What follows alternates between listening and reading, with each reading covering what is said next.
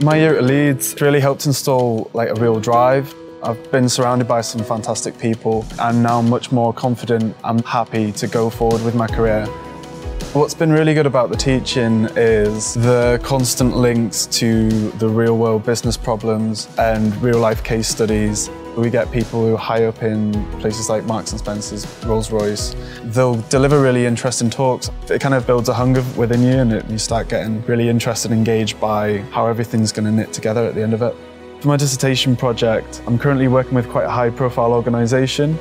I want to look into moving into kind of helping organisations achieve strategy, be successful in the long run. Be working with one of the senior strategic managers within this organisation has been a fantastic opportunity. The Socio-Technical Centre here at Leeds specialises in bridging that gap between how humans are going to interact with technology. It's really interesting work that is done here. Having got stuck into the Master's programme, I'm now so much more aware of a number of broader issues that are impacting people's lives in the workplace. Moving forward, I now feel much more equipped to actually take these practices and take this kind of awareness and academic drive, bringing about positive change in the world.